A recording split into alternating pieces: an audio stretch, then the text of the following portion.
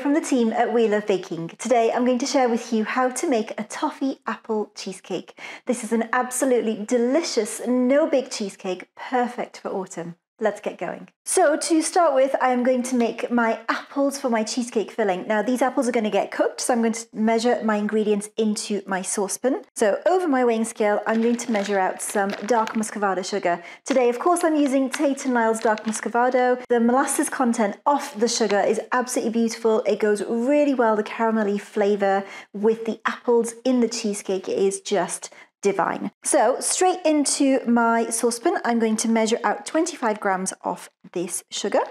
So that's my sugar all measured out. So to that, I'm also going to add in some unsalted butter and a little bit of cinnamon. So what I'm going to do with this is I'm going to heat that up really gently, and while I'm heating it, I'm going to chop up some apples. So I have 3 apples here. You can see I use any apples that you want. If you've got some Braeburn, they're really lovely for a really lovely tart flavour. You can use something sweeter if you prefer as well. So these apples I'm using today are Gala apples because they're really lovely and crisp and sweet, and I think they work really well in this cheesecake. So with these apples, I'm going to peel them and I'm going to chop them up, and they're going to cook down with this mixture that I've already got in there. So once your apples are cooked down, you want them still to be holding their shape, so you cook them on a really high heat, and that's going to encourage the apples to release their juices, and then that combines with your sugar and butter and all of that, and it creates this beautiful caramelly kind of glaze for your apples. But because you cooked it really fast, it means the apples have still held their shape and they've not turned to mush. That's exactly what we want. So then we're going to get chunks of apple throughout our cheesecake, and you're going to get lovely crisp bites of apple throughout. Perfect. So this is now done. I'm going to pop it into a bowl so that it can cool before I use it in my cheesecake. There we go. So that's going to get set aside to cool. And while that is cooling, I'm going to crack on with some more of the cheesecake. So now that I've done my apples, I'm going to get started on my cheesecake. So for the base, I'm going to grab a bowl, and in there, I am going to pop some crushed up digestive biscuits, some cinnamon, just because I love apples and cinnamon together, and some melted butter. We're going to mix everything together, and this is our base then ready to be used.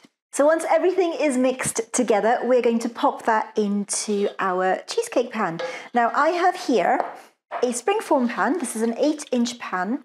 And I have actually got in the bottom of it a round of parchment paper that I have cut out, and I've just laid it on. As you can see, it's not stuck down or anything, and that I do just as a way of helping me to get my cheesecake off the base of this really easily onto my plate. So when you transfer it, you can take the parchment off if you want, or you can leave it on, but it just makes it loads easier to transport it off here.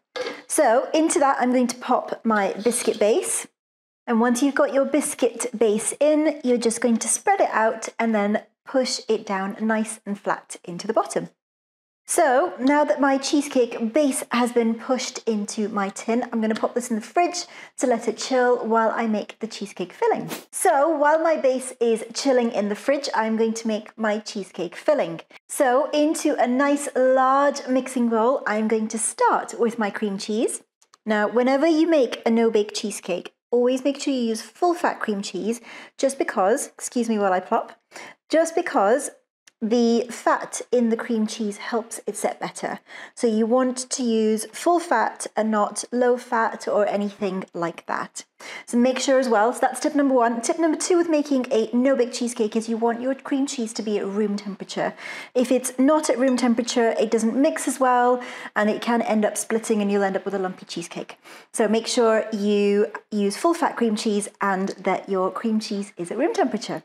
So while I got my cream cheese out and I gave you that little bit of extra information, I'm going to sift in my icing sugar. So of course, for today, I'm using Tate and Lyle's icing sugar.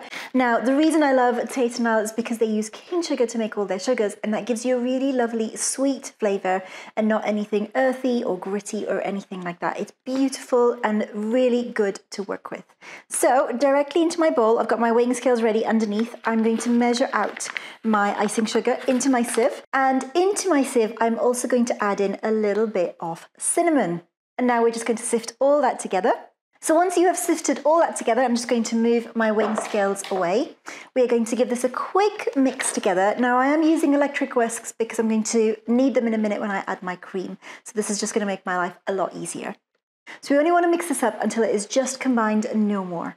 So once that is fully mixed together, we're going to add in our final ingredient for the cheesecake, which is some double cream. There's a couple ways you can do this. You can whisk your cream up in a separate bowl and then fold both the whipped cream with your cream cheese mixture together. But for ease today, I'm just going to pour this in and whisk it up until it's thickened.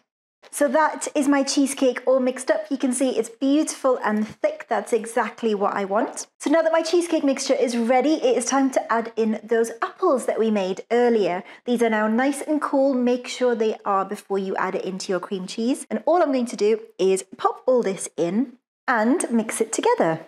So once all your apples are mixed really well in with your cream cheese mixture, all that's left to do is to pop it into the tin with the base in. So once you have got all your cheesecake mixture into your tin, you want to spin it around and try and level it as I am here, as flat as you can, just to allow you a nice flat surface for when we come to put our toffee sauce on later. So once you are done there, this is going to pop into our fridge. It needs to chill at least 4 hours before you do anything to it. I tend to do it overnight. So while my cheesecake is chilling in the fridge, I'm going to make my toffee sauce that I'm going to top it with. So I'm going to be heating up my toffee sauce. I've got my saucepan back, it's nice and clean, and I'm going to measure in here some dark Muscovado sugar again. So in here, this is such a simple sauce to make. All it is some sugar. So I'm using 50 grams of sugar for this.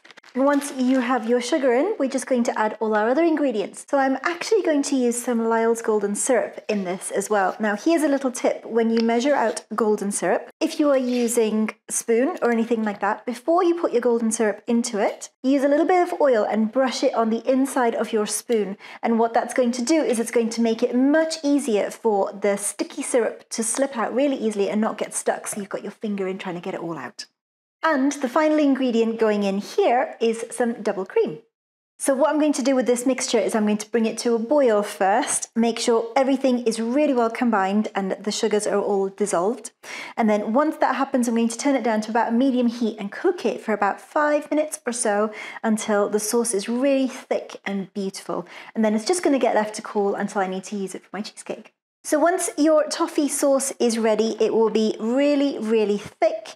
You can see how it falls in really thick blobs off my spatula. That is absolutely perfect. So I'm going to pop this into a jug, and once it has cooled down enough, I'm going to use it on top of my cheesecake. I'm just going to pour it over the top and then spread it out and let it drip down the sides. And as a little bit of extra special decoration for this, I have here some toffee apples that I'm just going to place on top of my cheesecake, just to make it look extra special. And there you have it, my toffee apple cheesecake. Hope you've enjoyed this video. Don't forget to hit like, share and subscribe, and do let us know if you make this gorgeous cheesecake yourself. Thanks for joining us today, friends. Happy baking.